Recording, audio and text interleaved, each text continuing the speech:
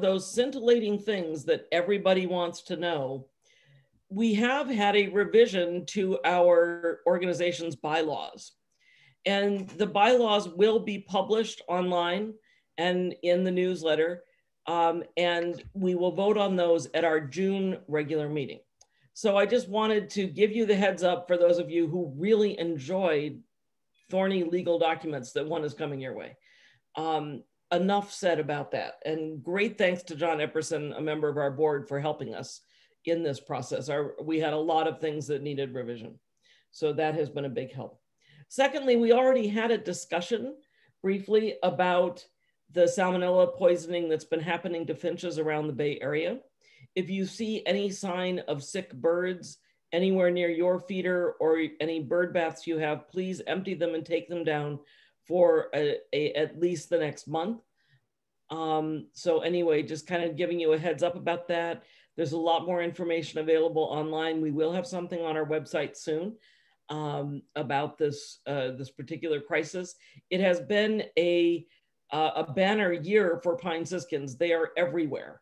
So it is not surprising that something would come along that might cull that population a little bit.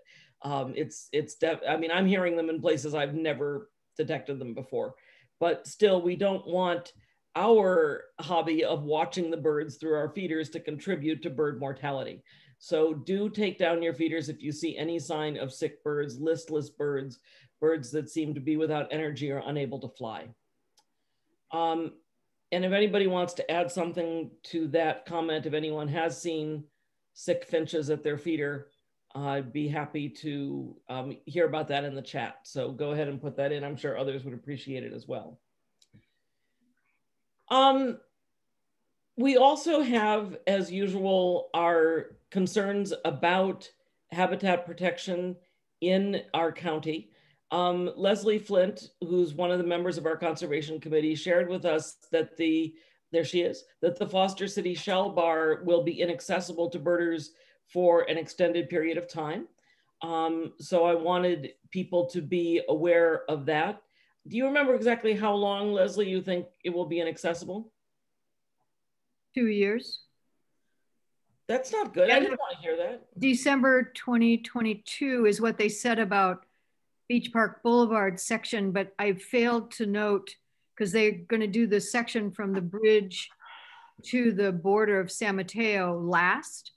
And that might be, you know, obviously that'll get into 2023, but I don't know if they'll open, I don't know if they're going to open the other sections that are finished while they're doing that one. Right. I don't know. So as we find out more about what areas you can and cannot bird, we will post that on Penn Birds. I'll see if I can get a little addition in the San Mateo County birding guide about that, so that people will know whether they can count on that area, which is always a species rich part of the county. I was thinking about how the Christmas count's going to be next year, because I won't be able to look for red knots. You know, I know. But, we probably yeah, it's closed from the bridge all the way around to Port Royal. Wow, very extensive. All right, so there's also conservation issues going on right now in the Burlingame area and in Brisbane. And if people live in those areas and want to get involved, our conservation committee, I've mentioned Leslie Flint. I think I had seen that Marshall Dinowitz, who chairs that committee, is here. Anyone who wants to help out, even doing armchair activism, like simply writing to your city council, we could really use your help. So we want to continue the proud legacy of Sequoia Audubon when it comes to sharing, or I should say protecting rather, our habitats. Changing his birds. Okay, someone's talking. I don't know if you're trying to say something or if you simply are not muted, but I think they muted themselves. Okay, good. All right, so I've just put up the copy that I had circulated on Peninsula Birds a few days ago. This weekend is the usual excitement of the Great Backyard Bird Count. The Great Backyard Bird Count is an annual event that is sponsored by the National Audubon Society and the Cornell Lab of Ornithology. And for those of you who already use eBird, anything you record on eBird over the next 4 days will automatically be a part of the Great Backyard Bird Count as well. It's something of a misnomer, the name, because the backyard part is not literally true. For our backyard, they mean anywhere on the planet. So it's a kind of expanded notion of your backyard. By the way, you don't have to mow it or weed it or anything. Okay, don't want you to get worried about your backyard that way. But this year, we know that a lot of people have become interested in birding for the first time because of being at home more during the pandemic and wanting to be able to take the walks outside that even during the tightest quarantine we've been asked and told was okay to do. So people have become more interested in birding. This is a great opportunity for those of you who are already confirmed birders to help your neighbors along as they sink into our obsession. I mean, as they generate more interest in birds and become more avid members of our community. So you could tell them that this is the weekend to get involved. So usually what we do when there isn't a pandemic around is that we hold very small kind of introductory bird watching trips. We can't do that this year. So instead what we did was we reached out to our partners at San Mateo County Parks and Mid-Peninsula Open Space Preserves and asked them if we could work with them for the Great Backyard Bird Count. And they have put things up on their website about this. So what we've decided to do is build around a theme, and that theme will be woodpeckers. We figure woodpeckers are the kind of bird that beginners can both hear and see, and that they have good methods of detecting. For instance, looking for sapsucker holes, which is what we did in my little party yesterday at Wonderlick, and then we found them. So it's also the fact that the American Birding Association chose the pileated woodpecker as the bird of the year for 2021. So what we're asking people to do during the Great Backyard Bird Count, there's two things. One is to go see the 7 resident woodpecker species in San Mateo County.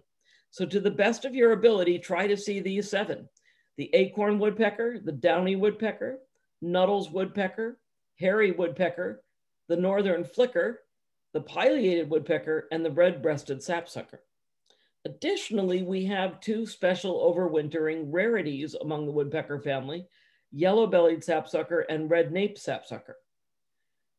If you manage to see all 7 of these regulars, or you see more than 7, you see one of the special ones as well, please drop me a note or you can drop a note to the Sequoia office. All these emails are on our website. And that way we'll know how many people were able to see all the species of woodpeckers. Please let me know also if you were able to document them with photos or with sound recordings in your checklists. The second thing we're going to try to do is accumulate over 150 species for the county in the 4-day span of the Great Backyard Bird Count. This is a modest goal. I think we can make it, but that does require people to go out and make sure that they're seeing all those birds that are sometimes a bit harder to find. All right. And doing your best. Someone's speaking again, but I guess you're on mute now.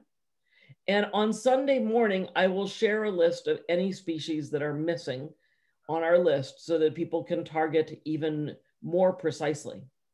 And finally, Sunday is Valentine's Day. And who hasn't seen Valentine's cards that have birds on them? And if I recall, elementary school and junior high school teachers use birds as a way to metaphorically explain the joys of fecundity and reproduction. So we know that birds are connected with Valentine's Day. We know they're connected with love. So let's let the birds be our Valentine. And we will follow the lead of Donna Pomeroy and do a distributed big day for the county on Sunday. And we'll keep track through the day on Sunday of what birds have been seen and what our final total is for Sunday. So no, really, what better thing to do with the person you love than go for a beautiful walk out of doors to see birds? It reeks of fecundity, so do it. And if you want more details, you can go to our website. And I just urge everyone to get out there and participate this weekend in particular in the Great Backyard Bird Count. All right. So is there anything else that other folks here at the meeting wanted to report about birds, about the organization? Marshall, you have your hand up. I do. I'm sorry, when you mentioned me earlier, I had you on mute and I couldn't get to it quickly enough. As you mentioned, I chair the Conservation Committee, and Leslie, who has been one of our most active people in that area for many years, preceded me. And I haven't spoken to the other members of the Conservation Committee or Jennifer about this, but the National Audubon is working on getting cooperation from chapters, Audubon chapters and others around the country to consider being involved in getting local jurisdictions, cities, counties, and other jurisdictions to make proclamations about making their communities bird safe. And I will be following up shortly to encourage us to get involved in getting our communities, and we have many different communities in the area, to get our local governments, our city councils, our county boards of supervisors to be aware of birds and to try to encourage them to make proclamations to say that we want to be bird safe communities. And so look for a follow-up on this. Thank you. Wonderful, wonderful news. And because it is Black History Month, we're going to be turning now to our scheduled speaker, unless someone else wishes to speak. I would add that any involvement we can have as an organization in the greater field of environmental justice and fighting environmental racism is important. And of course, we know that some of the most polluted areas in our county are in East Palo Alto, for instance, so, and that being one of the poorer areas in the county and an area where a lot of people of color live. So the more that we can connect these dots and put our weight behind helping those communities, the better for the organization and the better for the country, frankly. And speaking of that, I just wanted to announce, I'm not political at all, as you all know. I never have a political opinion, but I did hear that President Biden today canceled all the funding that was going to the border wall.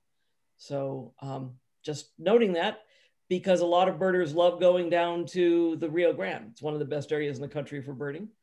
And that area was being severely disrupted by the border wall. So anyway, that's a good news. All right, so with that, I will turn to the main topic for tonight, which has to do with the man, San McDonald. Many of you know of the park, San McDonald County Park. It's been a favorite park of mine for a long time.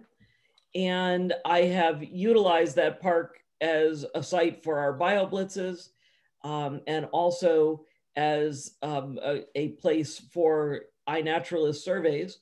But part of what drew me to it was the story of the man, San McDonald. And this is something I often say to my own students when I teach, which is, if you find anything that gets said tonight to be interesting, do me this one favor, tell somebody else about it. Because this is a hidden corner of San Mateo County history, but one that we really need to shine a light on. And to help us with that tonight, we have Ranger Katherine Wright from the San Mateo County Parks system. Katherine comes from a family of naturalists. Her parents have been members of Sequoia Audubon Society and attended this meeting before. And she is someone who has lived in and around the county for much of her life, including now living very close to San McDonald Park. She attended the University of California at Davis, and after graduation came back to San Mateo County and started working for county parks in the area of outreach. Here at Sequoia Audubon Society, we got to meet Katherine by working together on our highly successful program to Bio-blitz all of the county parks. And this has been a massive effort. I know we have Julian Johnson here from the California Lichen Society, who's also been involved in that. But we brought a lot of organizations together to turn attention to the natural resources in the county parks.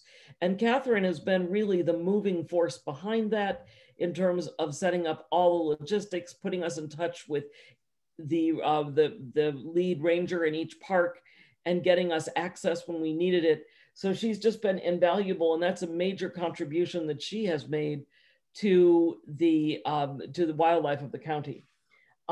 She is also has been working very closely with us over the last few weeks to do this great backyard bird count woodpecker spectacular that culminated on Saturday in a wonderful webinar with our very own Alvaro Jaramillo on the woodpeckers of San Mateo County. If you haven't had the opportunity to see that, I understand it has been posted now on the county website and also on ours, I believe it will be. So there, we've had a great deal of fun working with her. And all of that is to say that you're going to hear someone who knows her stuff tonight and who has already made massive contributions to San McDonald Park. But she's also just one of the really fun and knowledgeable people to be with out of doors in this county. She is someone who I got to take a hike with at Wonderlick the other day as we searched for the pileated woodpecker and found it. But the kinds of things she knew about that park were astonishing to me. And I thought I knew the park pretty well, but I was learning every minute I was out there with her. So with no further ado, it's my pleasure to introduce to you Katherine Wright from San Mateo County Parks. Welcome, Katherine. Thank you, Jennifer. That's such a lovely introduction. I really appreciate the opportunity to work with Sequoia Audubon Society and all the great projects that we've been able to put on together. So I'm looking forward to seeing many more projects together, many more collaborations. Today, I want to speak with you about San McDonald. I'm going to give a little context about San McDonald Park and our department, who San McDonald was as a person and his unique life and history at Stanford University, as well as in La Honda. And I also want to talk about the other properties that came to be a part of this park and their unique histories. So if you have any questions, I would ask you to please save those for the end, and we'll get started into the legacy of San McDonald. First off, Jennifer did a great introduction of myself, so I don't need to go into too much more detail, but I just wanted to say that I grew up in San Mateo and was fortunate enough to spend much of my youth exploring the outdoors and making memories with my family and friends. I crawled through the base of towering redwoods, slipped on the slick tide pools of the coast. And in 2010, I began working for San Mateo County Parks at the Pescadero Creek Park Complex, which includes Memorial County Park, Pescadero Creek County Park, and San McDonald Park. The focus of my job at that time was providing nature programming for the campers at Memorial Park. And I fell in love with the area and the job, and I never really looked back. After college, I helped develop and I'm currently supervising the department's first ever interpretive program. And I've been hosting programs and events for members of the public and schools ever since. And of all the hikes that I lead throughout the year, one of my favorites is the history of San McDonald Park. So let's dive in. Our department manages 23 properties, which consist of 18 parks, 2 regional trails, 2 historic sites, and 1 marina. And for reference, San McDonald Park is right down here in beautiful La Honda. If you haven't been to San McDonald County Park, here are some sites that you might see. Newts and tiger lilies are some of my favorites. The park is home to various plants and wildlife, and from the infamous mountain lion to the UC Santa Cruz mascot, the banana slug, from the iconic redwood trees and dense forests to open grassland and panoramic views of the Butano Ridge and out to the Pacific Ocean. And since this is a talk for the Sequoia Audubon Society, I would be remiss if I didn't mention the variety of birds that can be found within the park as well. We frequently see California quail, wild turkey, Steller's jay, barn swallow, American robin, and spotted towhee, among many others. The marbled murrelet, which is featured in the center top photo, is an endangered seabird that nests in old growth redwoods and Douglas fir trees, and it has been spotted nesting in Pescadero Creek County Park, just about a half-mile south of San McDonald County Park. Also, as Jennifer mentioned, that pileated woodpecker can be found at San McDonald County Park. So if you're interested in watching that woodpecker webinar we hosted last Saturday, you can go to our San Mateo County Parks our YouTube page, and it's there. All right, San McDonald County Park. Here's a map of the park. It's made up of 850 acres of parkland, which was acquired in 3 property segments, each with unique histories. The first is this segment north of Pescadero Creek County Road, Pescadero Creek Road, and this is the portion that San McDonald owned. The next segment was the town property, which was just south of Pescadero Creek Road. And then there was Heritage Grove, which is this 37-acre portion over here, which I'll go into the history of those later on. The park terrain starts at about 300 feet in elevation in the northwest corner and climbs to about 1,250 feet in the southeast corner.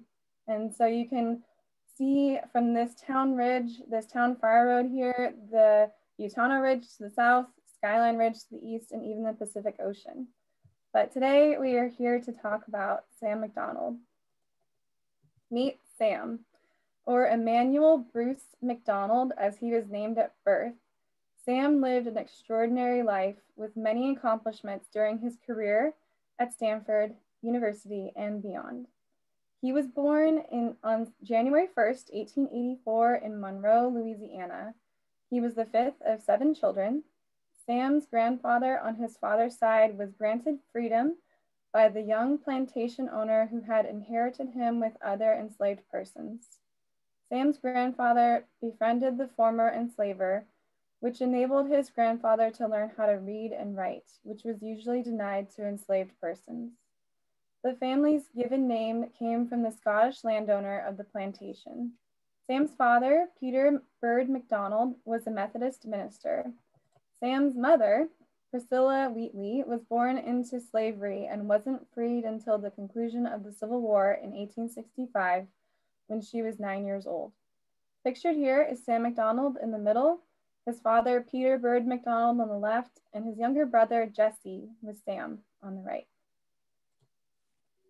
I've given this talk about Sam McDonald almost 10 times now, and I try to always dig deeper each time to find something new to discuss. This time around, I found myself curious about the context of Sam's birth and the culture into which he was born. Louisiana was a leading slave state, and in 1860, 47% of the population was enslaved. Louisiana succeeded from the Union in 1861, and in 1865, the 13th Amendment was passed, which abolished slavery, but the South wasn't ready to accept those changes.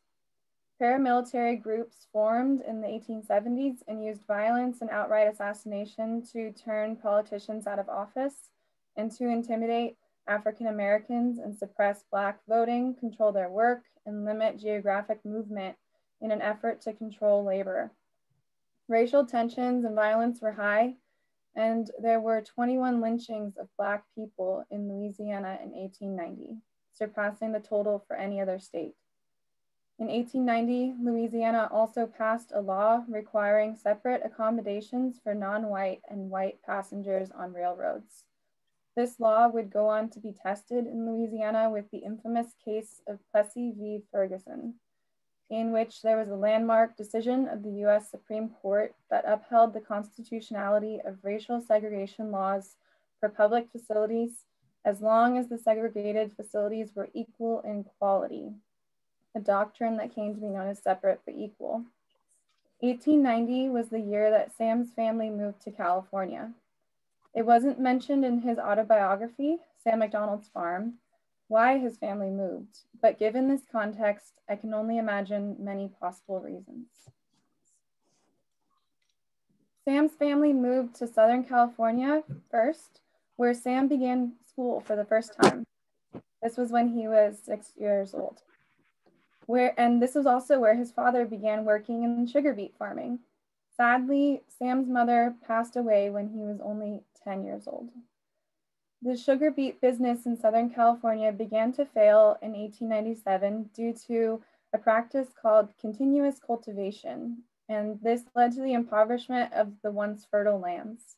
So Sam's father moved the family north as they followed the farming business to Gilroy. Sam recalls being one of the first Black families in Gilroy in the Santa Clara Valley. In his autobiography, Sam mentions enjoying living in the valley and that everyone was very welcoming and offered work on their farms. Sam obtained a 7th grade education before he dropped out of school to support his family by working at a local farm milking cows. This is a photo of Gilroy in the late 1800s. In 1900, when Sam was 16, his family decided to uproot once again to follow farming pursuits all the way to Washington State. He recalls the trip in detail in his book, but said upon leaving California, he found himself becoming, quote, grievously homesick, and that he had made up his mind to return to heavenly California. In the night, he created a plan and snuck away from his family. He stayed with friends that they had made along the journey northward and bartered his time and possessions to make the trek homeward. And if you're like me and have picked up new hobbies during the pandemic through Ancestry.com, and I'm not plugging their product in any way, I was actually able to find the 1900 census sheet in which has San McDonald label as a boarder. You can see his name right here. He's a boarder in Canyon City, Grant, Oregon. His profession is labeled as a day laborer for the Sewell family. In San McDonald's book, he speaks fondly and highly of the Sewell family and explaining that it was with their kindness and encouragement that he felt comfortable with his journey. The Hall family, neighbors of the Sewells, hired Sam to help work raising horses and cattle on their property. Sam was able to save up money and purchase 2 horses at the price of $25 each, and finally set off on his journey back south on October 11th, 1900. Sam gradually made his way south, and upon reaching Sacramento, Sam sold his 2 horses and only had $35 to his name. That equates to about $1,000 today. He purchased a trip on the steamboat ship, the Modoc, which is pictured here, and this delivered him to San Francisco. He really enjoyed his journey on the Modoc, and so much so that he wanted to work aboard any ship that would offer him work. He tried to enlist in the Marines, but was rejected because at the time, no persons of color were permitted to serve in the Marines. The Navy rejected his application for not being old enough. Remember, he was only 16. The Army Transport Service in Oakland interviewed him, but he lacked the experience they were looking for. After these experiences, he became discouraged in pursuing seafaring work, and he pursued other opportunities. In San Francisco, he was approached by 2 men asking if he would be willing to work in a studio for a couple of hours. Not knowing what this meant, Sam went to the Newt studio on Clay Street and posed as a model for art students. This worked well, and Sam came back for several different sittings until they asked him to pose in the nude. Sam was very conflicted about this because of his strong Christian background. He believed it to be a sin and left and didn't come back. Despite being too young, he found work as a chore boy, galley hand, and swamper on the Modoc, having made acquaintance with the chief chef, the cook, on his journey to San Francisco. He was paid at about $15 per month. After 6 months working on the MODOK, Sam had the opportunity to advance to a crew member, which was a very highly coveted position, but he turned it down due to his desire to return to the Santa Clara Valley to work the land as he did once as a boy.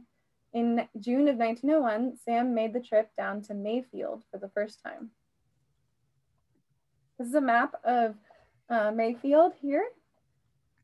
The town of Mayfield dates back to 1853, and by 1855, the town had a post office, railroad station, stores, saloon, and a school.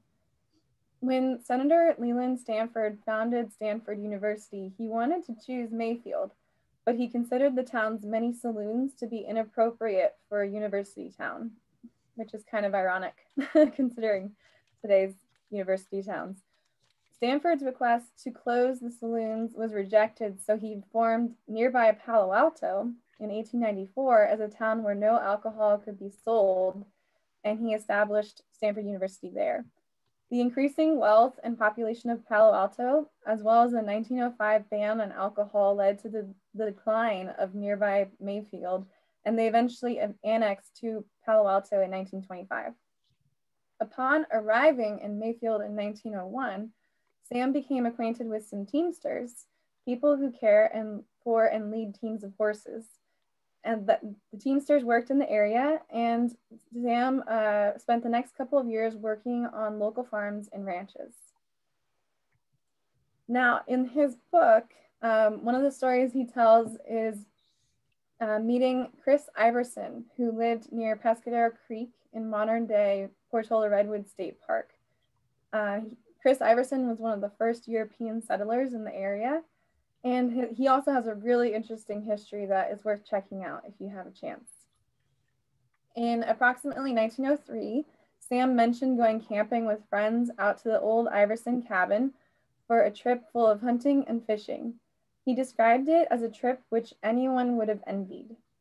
This is the first time in his book that he discusses visiting this area of San Mateo County, and I believe that this trip may have influenced his decision to later purchase property here.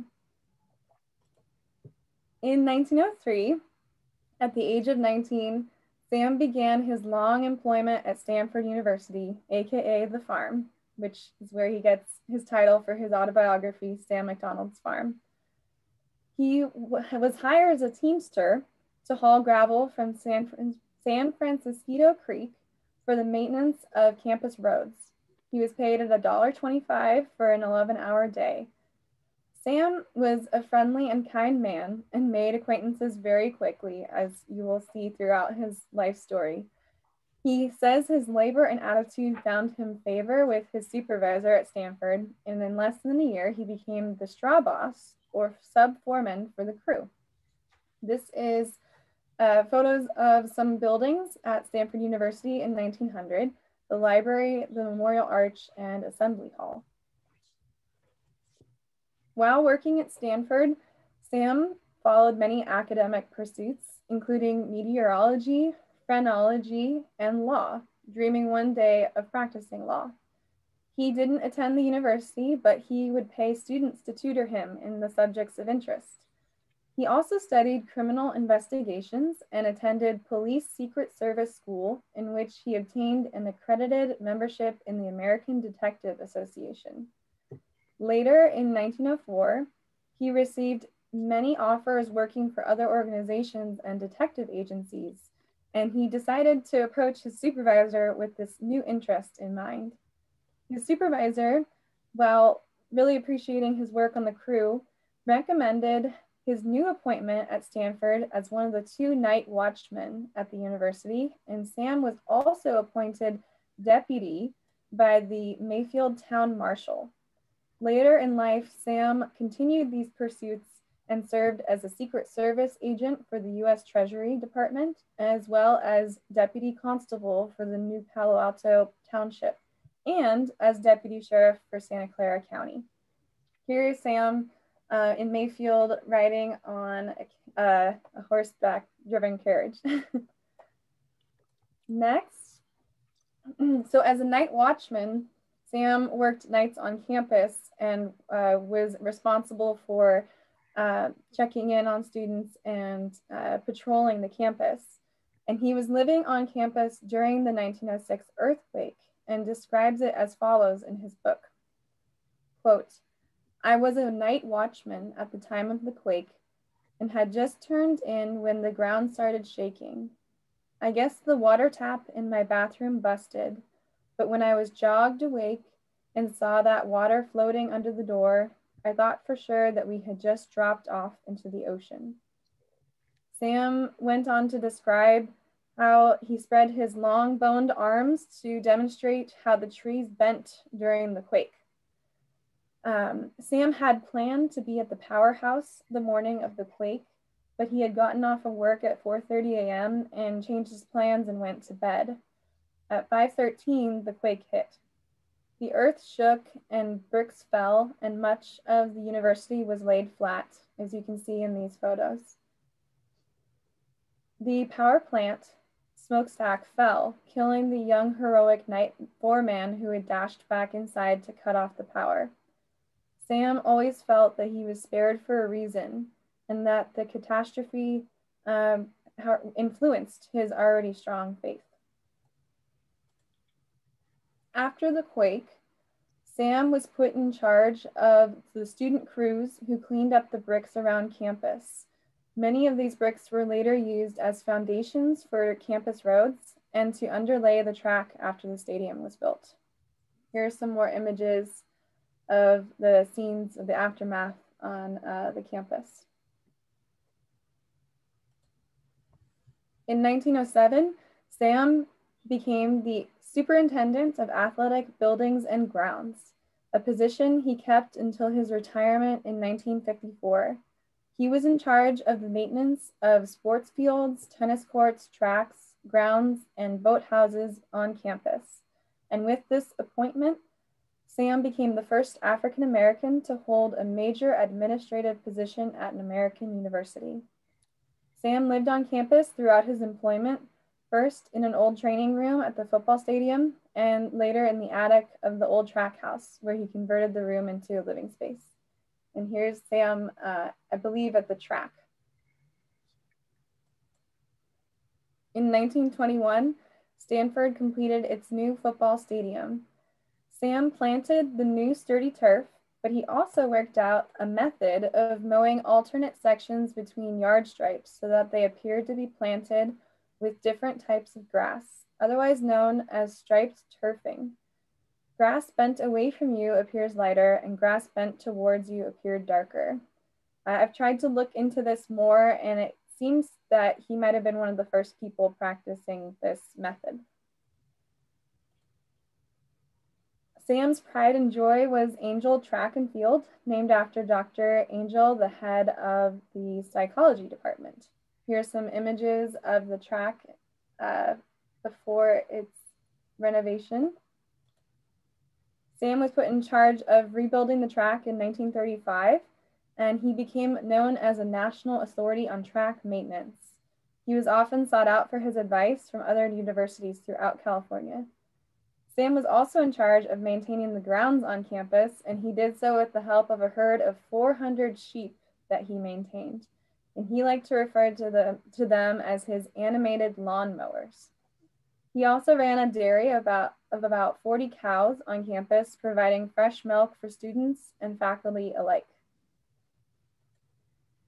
Sam's generosity went above and beyond providing milk. He was devoted to helping Stanford students. He invited students over to his home on campus for meals and provided loans to students if they were short of funds. He loved to perform intramurals with students in track and boxing.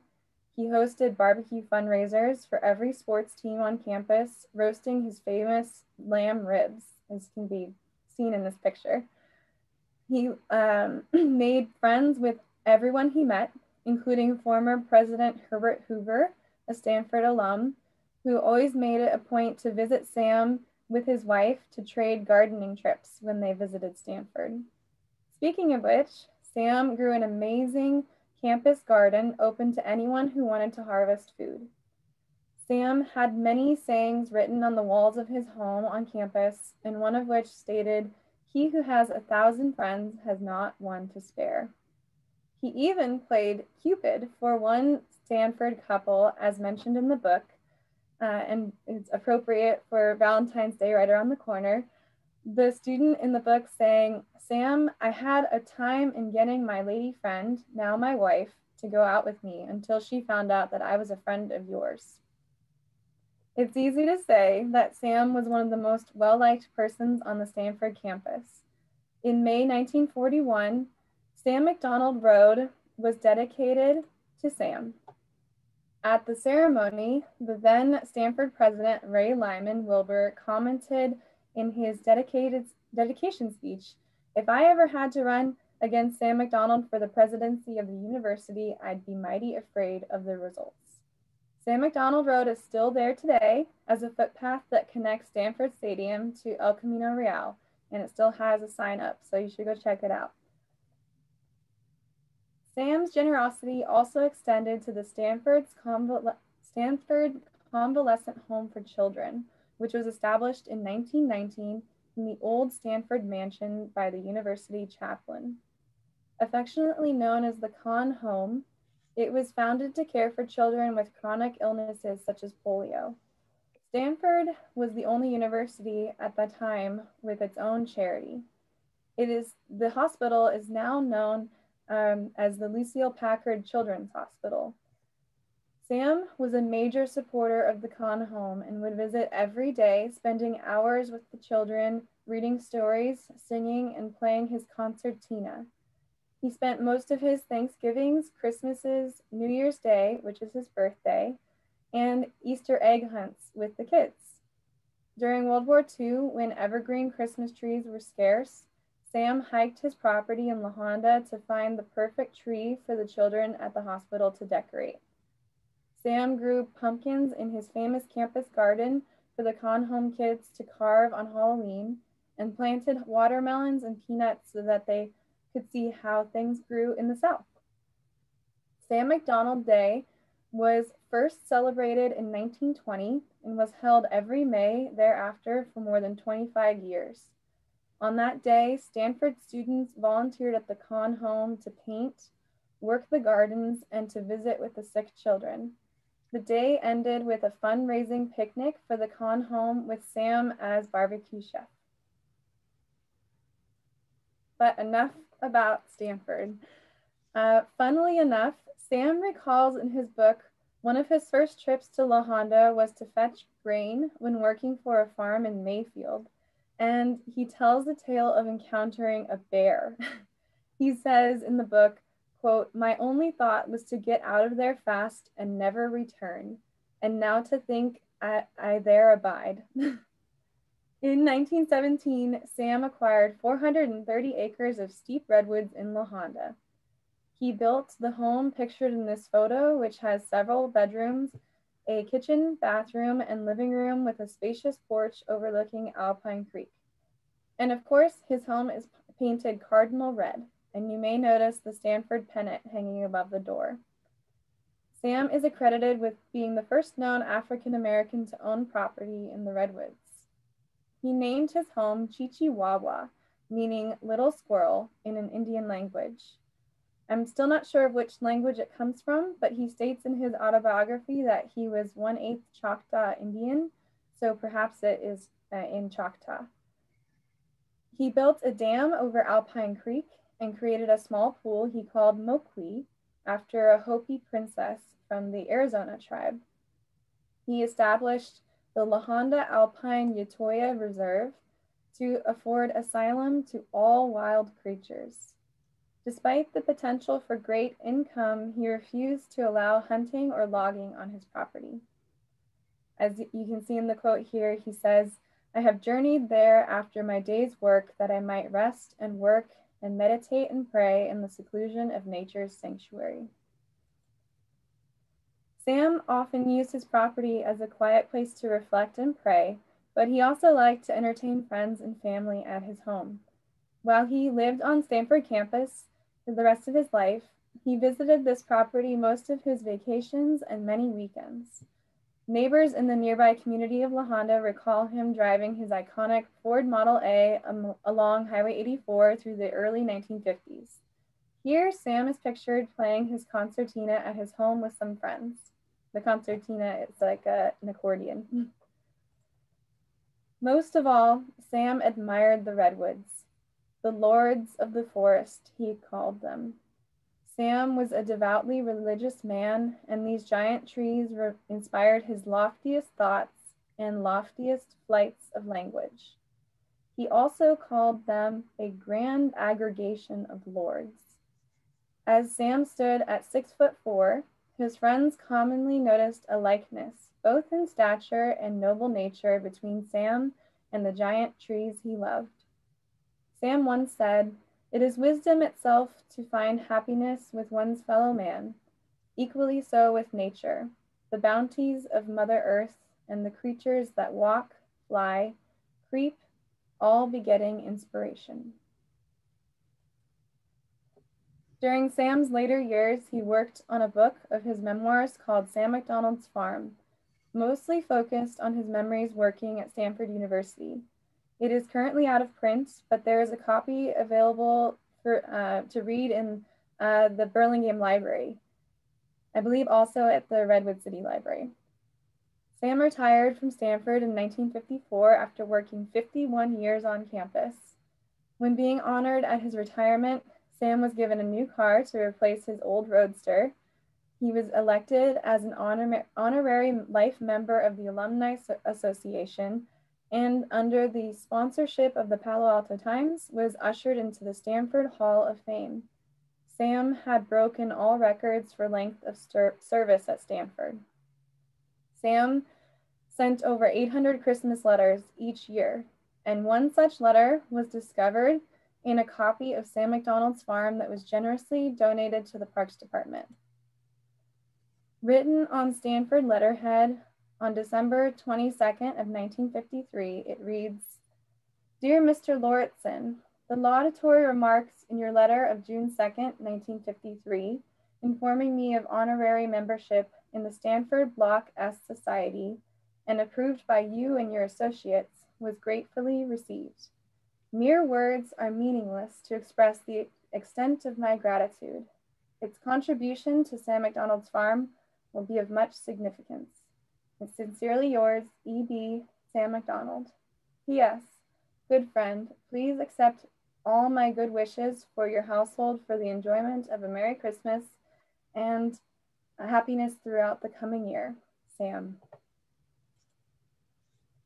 Unfortunately, in his later years, Sam suffered from diabetic gangrene in both of his legs and had to have them both amputated. While he was recovering in the hospital, hundreds of people visited him. Sam passed away in November of 1957, and he bequeathed his home and property in La Honda to the Convalescent Home for Children at Stanford.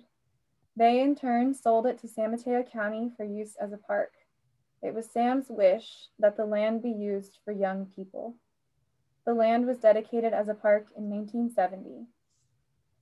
Few people were better loved on the Stanford campus than Sam McDonald. He attended every big game for 50 years, and he passed away just a few weeks before the big game the year he died. At halftime, instead of forming the traditional battle acts, the Stanford marching band grouped in the letters of S.A.M. and played the Stanford hymn in his honor. Then a Stanford card stunt spelled out, "In memory of Sam." In connecting back to the context in which Sam was born, it wasn't until 1954 that Thurgood Marshall brought the landmark case Brown v. Board of Education of Topeka before the U.S. Supreme Court. In its pivotal 1954 decision, the Supreme Court unanimously overturned the 1896 Plessy decision and found that legally mandated public school segregation was unconstitutional. Almost Sam's entire life, the Supreme Court had found separate accommodations to be considered equal for persons of color and white persons. And it wasn't until after Sam's passing that the heart of the civil rights movement began.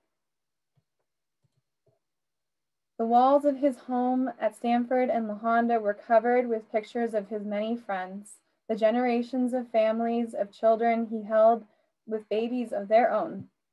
He also had mottos and quotes written on walls. Here are some of my favorites. Remember people on your way up, as you will meet the same people on your way down. May your blessings be as numerous as the sands of the sea. He that does good for good's sake seeks neither praise nor reward, but he is sure of both in the end. I can think of no quote that better represents Sam than that last one. Sam didn't get married or have any children of his own, but in May 2015, I had the honor of meeting San McDonald's grandniece, Leanna Brunson McLean, and showed her around the property with my coworkers. She is pictured third from the right, and Leanna shared many of her childhood memories of visiting Uncle Man, as she called him, at his home. Leanna and her family visited from Indiana, and this tour was the first by any of McDonald's relatives in recent years. She also shared some photos of Sam from their personal collection. To the right is a photo of Sam McDonald with Leanna's brother at San McDonald Road in Stanford. The house is currently in disrepair after flooding that occurred during the '98 El Nino storms, and we hope to restore it soon to its former glory to inspire others about San McDonald's life and legacy. The San Mateo County Parks Foundation will begin seeking donations soon to help with the large costs needed for this project. Quickly, I want to cover the unique histories of the other pieces of property that came to be a part of what is San McDonald Park. The town ranch, so this section here, and the Heritage Grove portion. So this photograph shows the last roundup for the branding of Kendall Bartley Pete Town's cattle in 1968. The Town family owned this section of the park and it was run as a cattle ranch. The ranch was sold and became a part of San McDonald Park in the 1970s. It is now the area of the park that includes the Jack Brook Horse Camp along the Town Fire Road and the Town Ridge. Pete Town founded Town Ford in Redwood City, and shortly before his death wrote a collection of memoirs of La Honda called Forget Me Not Under the Redwoods.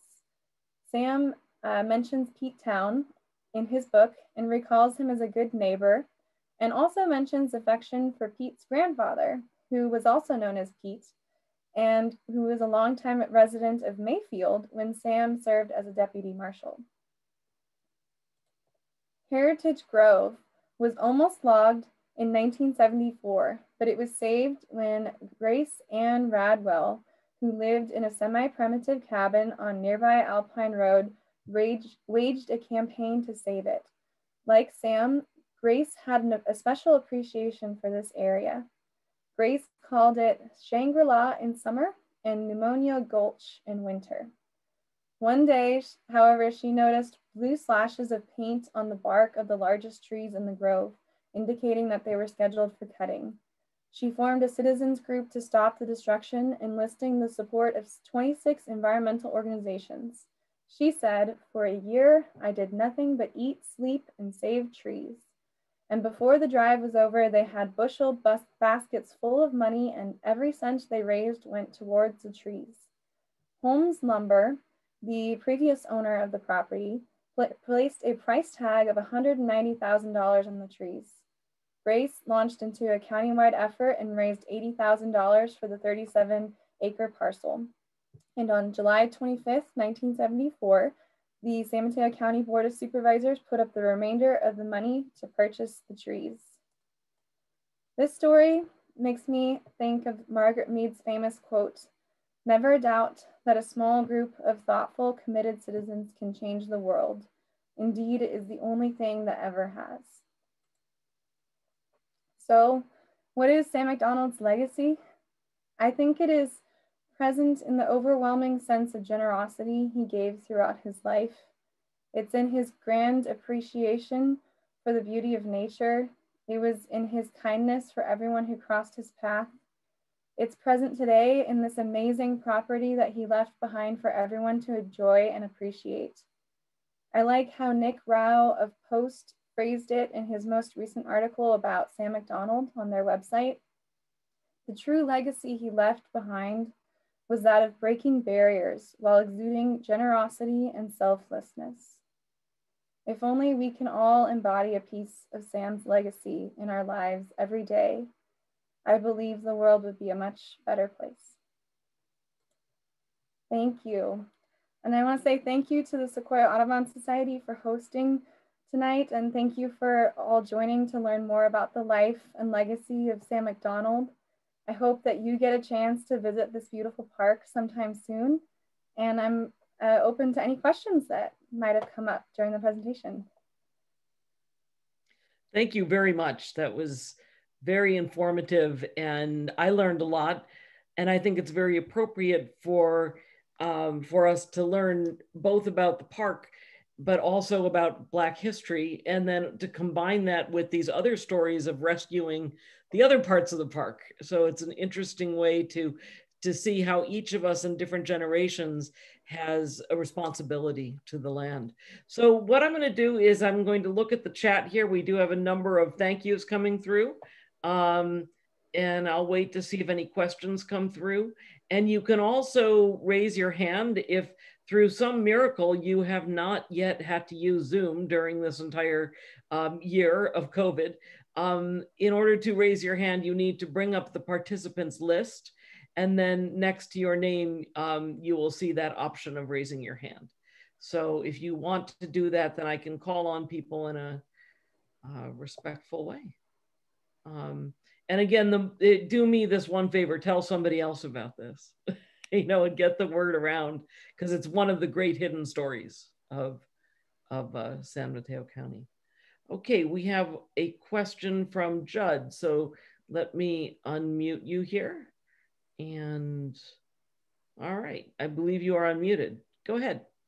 Hi, thank you for the opportunity. And Katherine, thank you for such a wonderful talk. I was wondering about where Sam's old house is relatively in the park, or is it part of the park or in an adjoining property? Yeah, that's my question. Let me bring up the map again, just to show you where it's at in the park. If you're visiting the park, it is, here's my screen. So if you were to visit the park, right around this one marker, this is the junction of Highway 84 with Uncle Man Road. That was named after Sam, the nickname that his grandniece had for him. It's right, but after this bridge on the right here.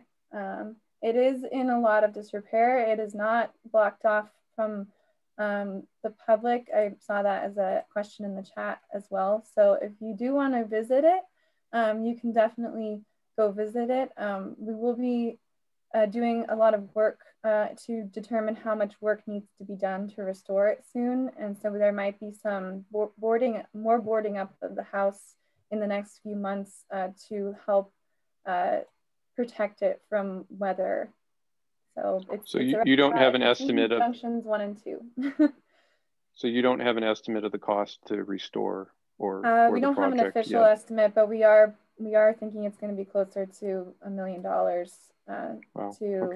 restore what needs to be restored. So, and when that does happen, we will cross-list that on our Sequoia website as well, about where you can make donations. Okay, I had Lynette Vega, you wanted to speak?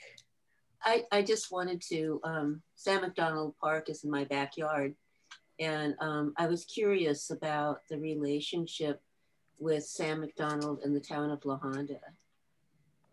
Yeah, so I have he speaks fondly about La Honda in his book, and I have the La Honda history book that was written about the town, and there's a couple of pictures of him in that book as well as a picture of him with the Catholic Church. There's a group picture with him and the rest of the Catholic Church that's here in La Honda.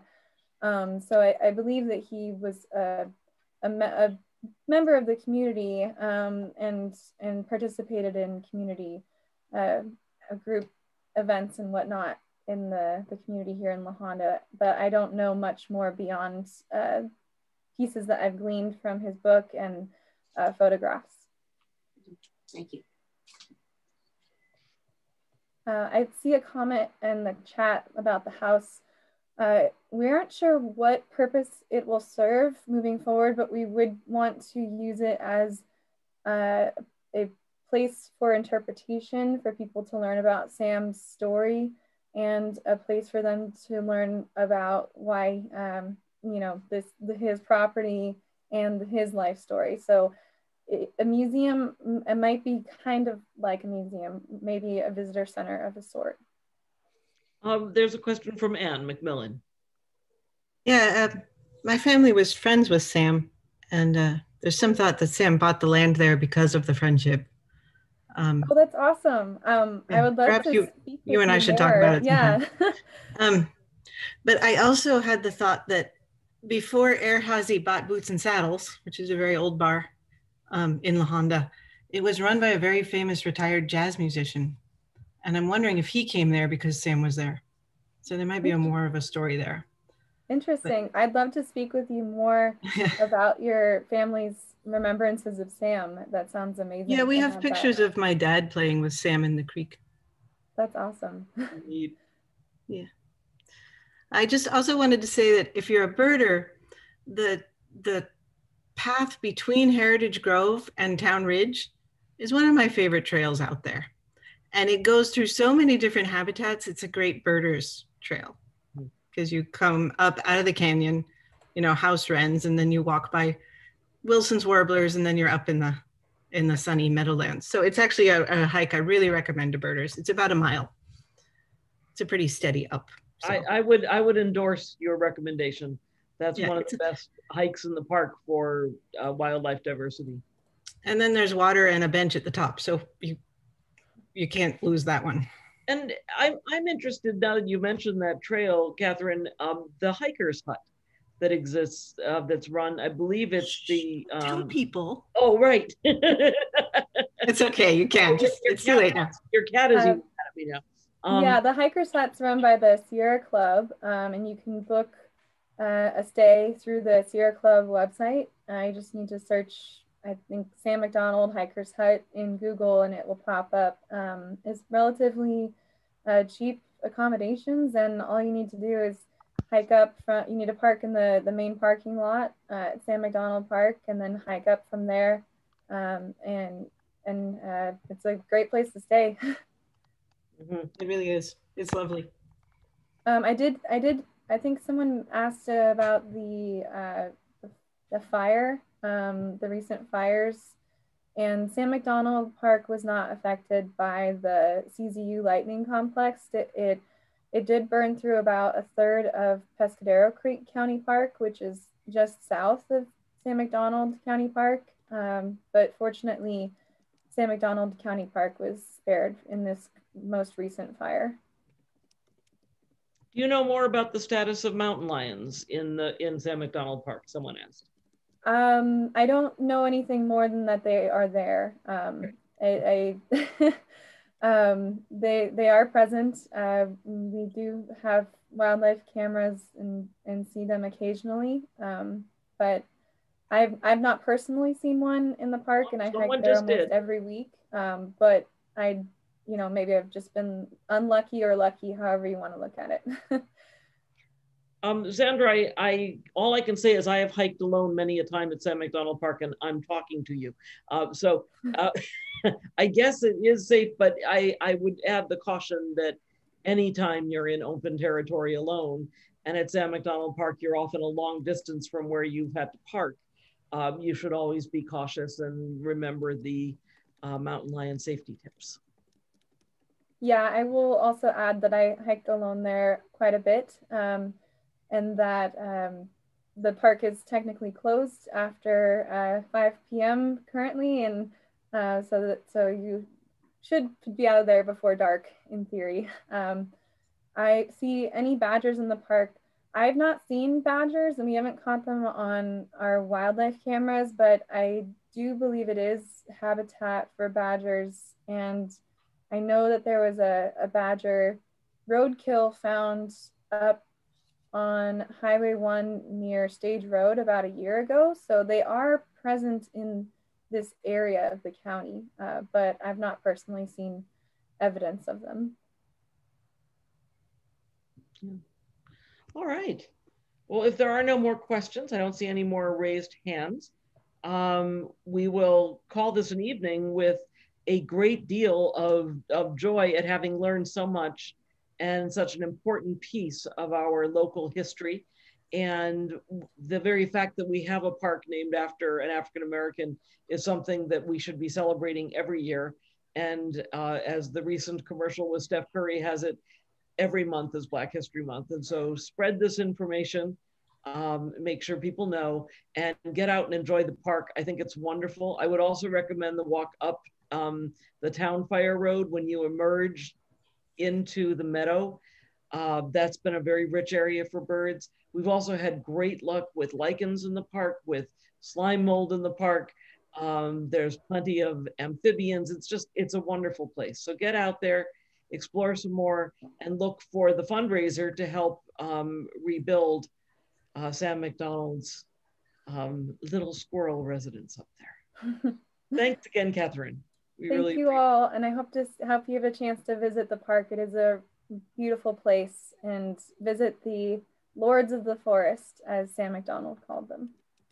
Thank you all. And we hope to see you next month for our next presentation, which will be on birding in Morocco. So hope to see you then with John Sterling from the UC Davis area, who will be speaking with us. He's a fine tour leader and also the organizer of California's County Birders. So we hope that we'll see some of you for that presentation. And in the meantime, I want to thank Sequoia's administrator, really, Davina Gentry, for putting this webinar together and keeping this meeting in order. And we look forward to seeing you all next month. I'm going to stay around for a little while if people have questions, but thank you again. Thank you, everyone, for attending.